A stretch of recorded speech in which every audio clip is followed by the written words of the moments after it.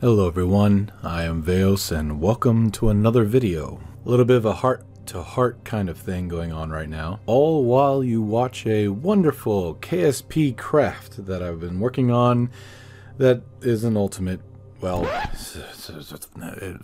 fucking fails, man. It fails. It's a failure. It's a failure. But that's okay, because just like life, when you fail, you learn and you stand up and you keep going and you're stronger for it. As some of you may have already or may know already, depending on, where you heard it from, I have a new job. Now, I'm not going to go into any details about this new job, but I can tell you that it is exceedingly harder than my previous job. It deals with a plethora of different types of legal things as well as engineering and building things. I can't tell you what it is right now, but I can tell you that never in my life have I been overwhelmed on a cerebral level such as I am now. The hours are much longer and there are nighttime hours as well. It's still within my realm of what I'm used to. Being a heavy equipment operator, I have knowledge and experience behind everything from bulldozers to excavators to rollers, graders, sand spreaders, plows, tandems, single axles, and of course the dreaded lowboy, to name just a few. I have done everything from building concrete structures to repaving and reconstructing roads to regrading and repairing government dishes. Dishes? What?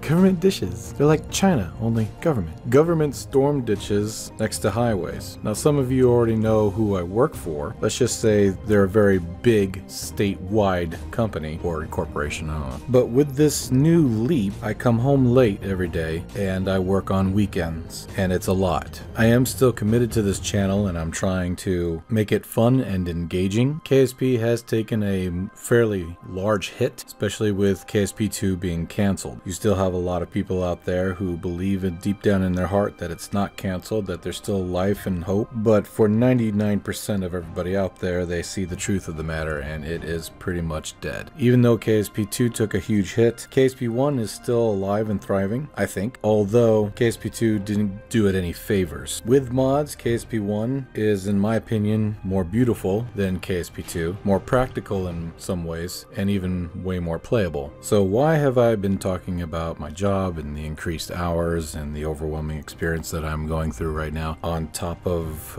talking about the channel and KSP is because the two are very closely combined when it comes to time. As soon as I come home, I jump on the computer and I try to make something in order to meet the 2 video minimum requirement per week in order to appease YouTube algorithm. Now, I realize that there's a lot of people out there who support me and they're like, take your time, Veos. Don't get yourself sick or hurt your in real life circumstances just for the channel. We can wait. And for those who say that, I love you guys to death.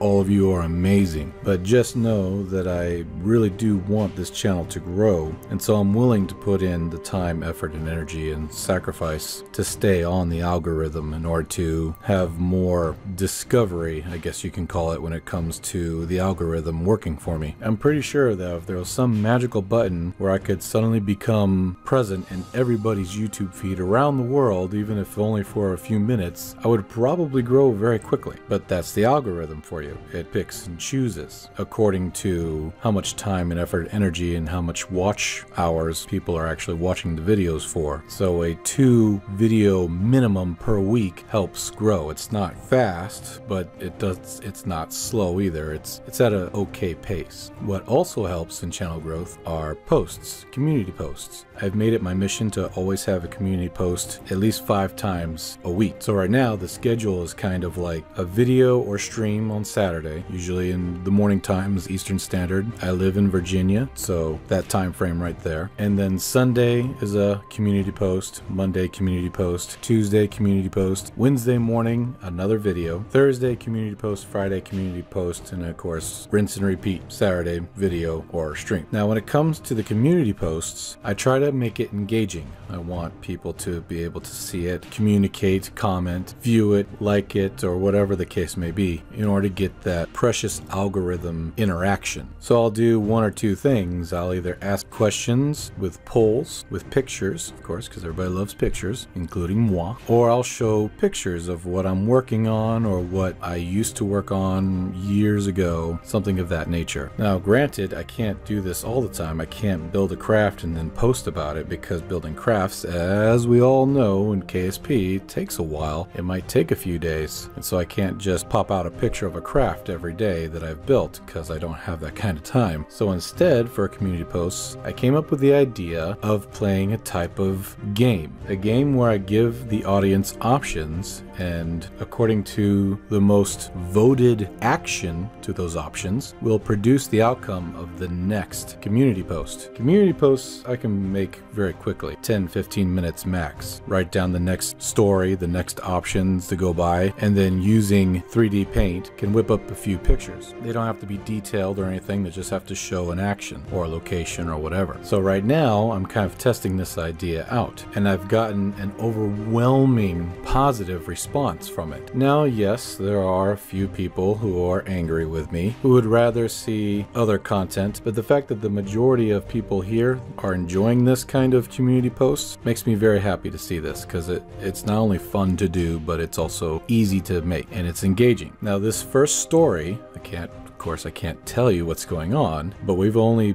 barely scratched the surface. It's kind of a survival story. The idea is that whether you are working or you're going to school, one night you go to bed and then boom, you wake up and you're in this predicament. You don't know what's going on, you don't know where you are. What do you do? Come to think of it, I think I would have been a good dungeon master in some sort of Dungeons and Dragons game.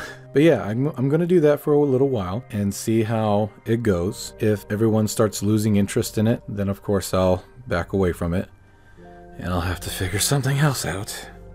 But that's where I'm at right now. As a lot of people know and understand, even with everyone's love and support, this channel really doesn't make much money. So it's not like I can just stop what I'm doing in real life and live off of what the channel's making, because if I did, I'd probably be able to afford 2 Happy Meals and a Coke every month. Not to mention the rent and the car payments and everything else. But hey, at least I'm still eating, right? Yeah, on the side of the street, under an umbrella. So obviously real life takes absolute precedence, and it will interfere with the channel at some times. As of right now, I'm thinking that maybe I'm gonna stream again Saturday morning. Not Saturday evening or night, because I did that last week and only 40 people showed up. Lovely, beautiful, wonderful 40 people, but it was definitely a small crowd compared to what I'm used to. But anyway, before I end this video, I'm definitely not liking this specific type of craft. We're dealing with KSP physics here, so flimsiness is to be expected. Even with all the auto struts on, even with all that other stuff, with the servos locked and everything else, it's still wobbly. And I know why. I've been playing this game long enough to understand how the physics works in the game. It's the part where the actual spinning happens. It's just simply not strong enough. And so the motion of the actual spinning movement throws off everything else. Even if I was to have a reverse torque or another gravity ring spin the other way, you'd still have the same problem. It's the servo that's inside that's spinning. Unfortunately, it does have a little bit of a wobble to it, even if you make rigid attachment activated. I mean, I could go in there and try to strut the hell out of it, and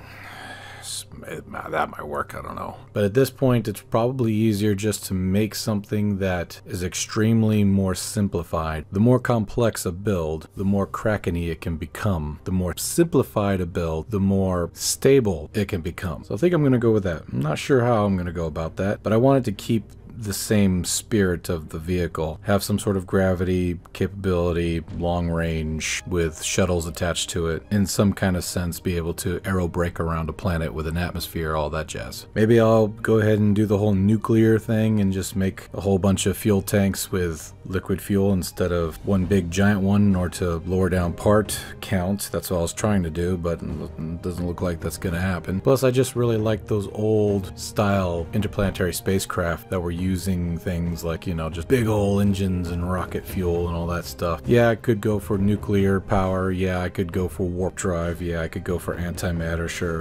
Who knows? We'll see. I might come up with something. Go full nuke. I mean, I've built working Orion drives before using the Starshot. Those videos are buried within all the other videos that I have, but we'll see what happens. Anyway, that's what's going on right now. More than likely, we're going to have a stream Saturday, since I don't think I'll have time to make an actual video. If I can work on this craft more, then the stream will be something about going to Duna and landing and coming back. Simple mission, but fun. Alright everyone, that's it for today. Thank you so much for watching. If you liked this video, please leave a like, and if you loved what you saw, consider subscribing. We also have a membership program. If you become a member, you get cool emojis and badges and stuff next to your name. Pretty cool, check it out. Also, don't forget to hit that bell notification for me if you want to be notified of any videos that I put out. So until then, love you all, stay safe, and I'll see you in the next episode. Or video. Episode of what? I don't know. Bye-bye.